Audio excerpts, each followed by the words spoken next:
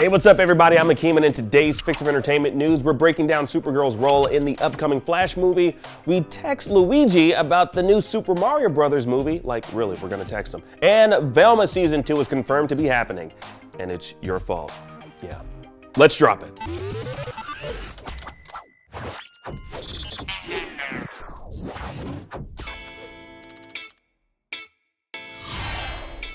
All right, now we got a new look at the Flash movie, and while we're all hoping Ezra Miller behaves so that the movie can finally see the release date, there's a lot to break down from what was shown in the trailer. Now, along with the two Batman, we'll be seeing Supergirl make her silver screen debut. Now, the question some might have is, why is Kara in prison?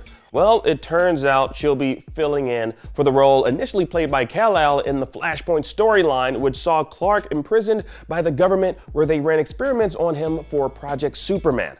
Now, it's been rumored that Henry Cavill's Superman was, in fact, in the early cut of the movie, with Sasha Calle's Supergirl replacing certain scenes that would have originally featured the Man of Steel. Now, given that we'll be dealing within the multiverse in this Flash movie, it's easy to have a universe where Supergirl takes the role of Superman and we see her along with the Flash and Batman take on Zod. Now, with James Gunn and Peter Safran announcing a new slate of movies and TV shows for the DCU, we'll definitely be seeing new DC characters step into the scene. And with Supergirl Woman of Tomorrow announced as a future release, the question some might have is if Sasha Calle's Supergirl will return to reprise her role as the caped hero.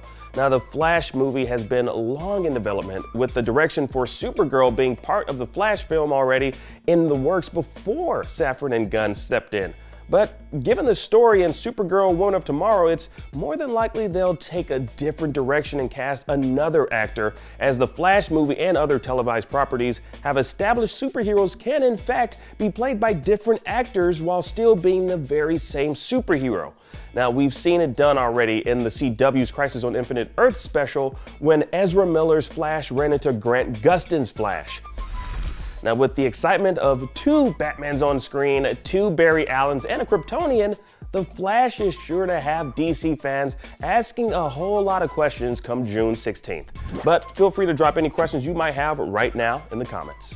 All right, now in other news, the new Super Mario Brothers plumbing commercial aired during the big game, and you can actually call Luigi and talk to him. Well, kind of. Just take a listen.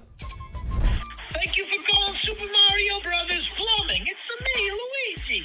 If you need service, please text us at the same number you just called, 92955-MARIO. That's 929-556-2746.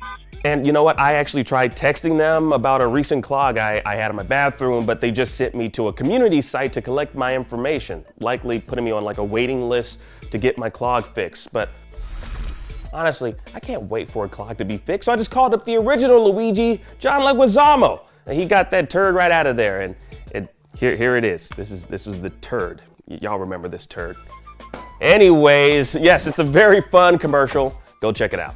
And finally, the news you've been waiting to hear. According to Deadline, Velma Season 2 is in the works over at HBO Max. Aren't you happy? I know you're happy. Y'all were hate watching, and your hate watch done succeeded. Anyways, the chairman and CEO of Warner Television Group gave Deadline an update on shows the company currently has upcoming, and the adult animated series from Mindy Kaling was confirmed to be among them. It's kind of odd to hear that since, it seems to be universally hated by the majority of people that ever watched it. But you know what? Well, I guess we'll be able to continue hate watching when Season 2 premieres sometime in the future. Oh, and speaking of hate, you're gonna hate yourself if you miss IGN Fan Fest happening this weekend, the 17th through the 18th. And we'll be interviewing Cocaine Bears, Young Rocks, and many more notable properties from across the entertainment and video games industry. Exclusive trailers, panel interviews, and giveaways will be on deck, so tune in to Fan Fest wherever you like to watch IGN.